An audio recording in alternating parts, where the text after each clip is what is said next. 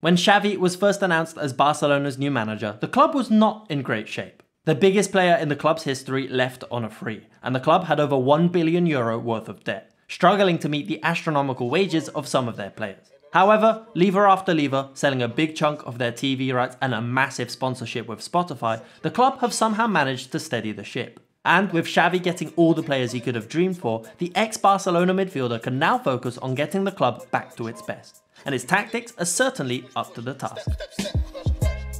Welcome back to Football Meta. If you enjoyed this content, then please leave a like and subscribe for more.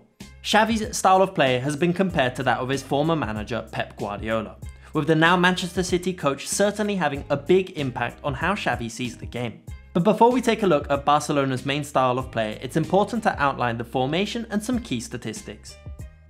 The majority of their matches have been played in a 4-3-3, with Xavi switching into a very unique 3-2-4-1 in their 4-1 win over Real Sociedad.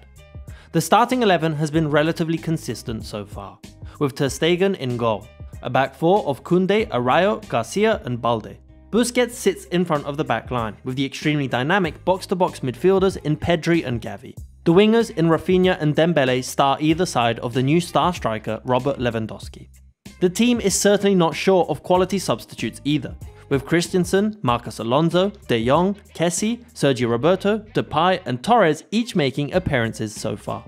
Individually, Robert Lewandowski picked up from where he'd left off at Bayern Munich, with 8 goals in his first 6 matches. He's proven to be the missing piece to the puzzle, and is a constant threat in the box. 18-year-old left-back Alejandro Balde has been the breakout star for the club, with 3 assists to his name already, being excellent at giving width to the attack and delivering balls into the box. And in goal, Ter Stegen is as reliable as ever, with the highest save percentage in the league, conceding only 1 goal so far. As a whole, Xavi is a manager that insists on his team retaining possession, and adopts the fundamentals of positional play, that he most certainly learned while playing under Guardiola. So far this season, Barca have averaged 65 possession in La Liga, by far the highest in the league. But not only that, they have the highest amount of possession in the opposition's defensive third, and the lowest in their own. Barcelona are completely dominating the stats so far, with the highest expected goals, the lowest expected goals against, the highest pressing intensity, and the most amount of passes, to name a few. If you want to see the full extent of their dominance, then check out Soccerman for in-depth statistics. The link is in the description down below. The only stat they're not winning in is pass completion rate, in which they're second to Real Madrid, who are actually first in La Liga. So you might want to pump those numbers up, Barca. So these stats help paint the picture of how Barcelona dominate the ball and want to control the game. But how exactly do they do that? Let's start by taking a look at their in-possession principles. Firstly, Barcelona will almost always build from the back. The centre-backs start wide either side of Ter Stegen, with the fullbacks hugging the touchline. Barcelona don't tend to commit too many players to the build-up, and will look to beat the press with the back four, and the holding mid creating a passing lane past the strikers. If the opposition gets too aggressive, then a direct ball into the fullback from Ter Stegen is also used. This ball is dangerous against the front three, as it directly bypasses the attack. And if the opposition's midfielder moves out to cover, it frees a player in the centre. With patience, Barcelona rotate the ball between the fullback, centre-back and holding mid, waiting for a gap to play it into one of the 2 box-to-box midfielders, who can lay it off to Busquets in space, or flick it on to one of the wingers. At times, if the opposition are well drilled and cover the 3 midfielders, then Lewandowski will also drop off the defensive line to help create a passing lane. Overall, their structure during build-up resembles a 2-3-2-3, meaning they have good cover up the pitch and from side to side. When researching this video, it was actually quite difficult to understand how Barcelona built from the back. Because firstly, they don't concede that many goal kicks. And secondly, most teams in the league don't press them high up the pitch, because they know that's just going to leave gaps further up that Barcelona will exploit. The only team to have caused a lot of issues to their build-up so far was Bayern Munich in the Champions League, aggressively closing down Busquets and the 2 centre-backs, but maintaining enough central cover to stop any key passes in the centre. Nonetheless, if Barcelona do beat the press, the true brilliance of this team can be seen when entering the opposition's half. The main idea in the final third is to stretch the pitch, with the wingers staying as high and as wide as possible, and the 2 midfielders often moving into the half spaces to create a front 5. So far this season, the vast majority of the time Barcelona hold possession in the opposition's half, with the opposition adopting a low defensive block to cover the space in the centre. While they do line up as a back four, their offensive structure is much more resemblant of a 3-4-3.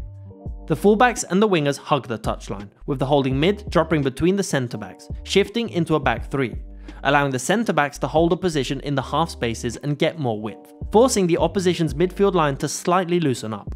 From here, the two mid-Zalet take it in turns to drop and create gaps in behind. For example, let's say Pedri drops deep.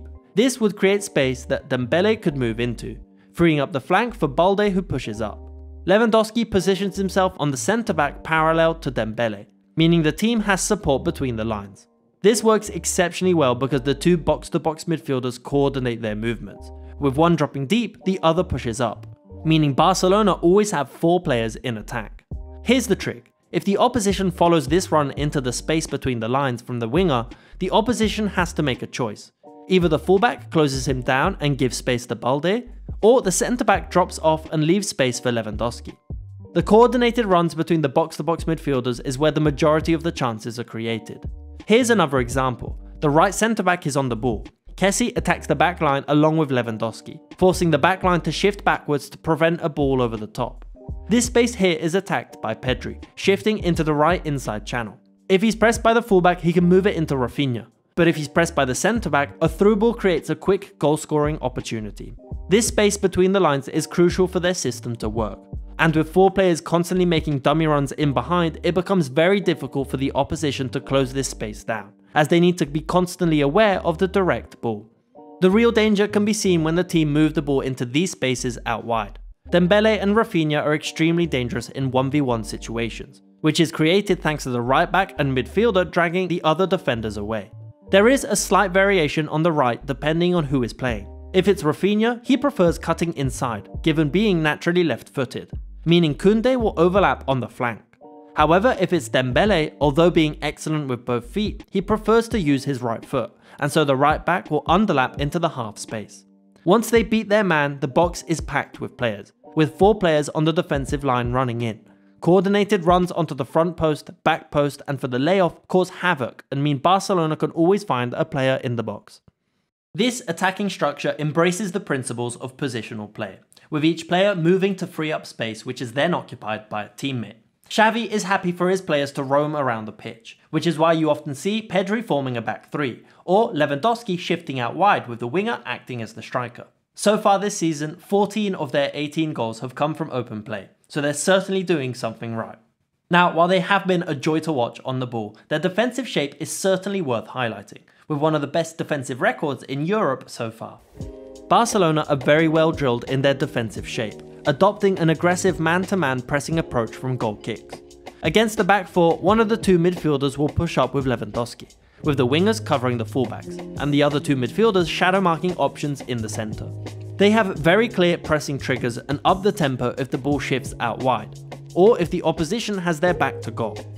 But the priority remains covering the centre, and so if a high press isn't instantly available, the structure quickly drops into a number of different shapes, depending on how high up the pitch they are.